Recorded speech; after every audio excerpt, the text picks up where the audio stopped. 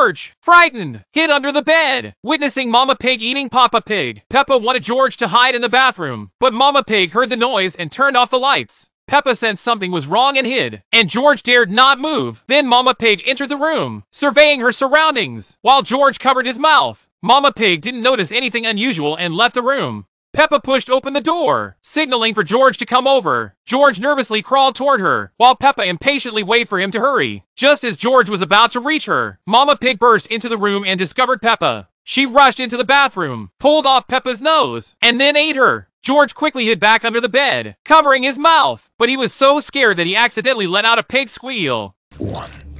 Mama Pig heard the noise and started walking towards the bed, but soon left again. George was so scared that he even started sniffling. Just as he relaxed his guard, Mama Pig suddenly rushed under the bed, grabbed him, dragged him out, and took him to the kitchen.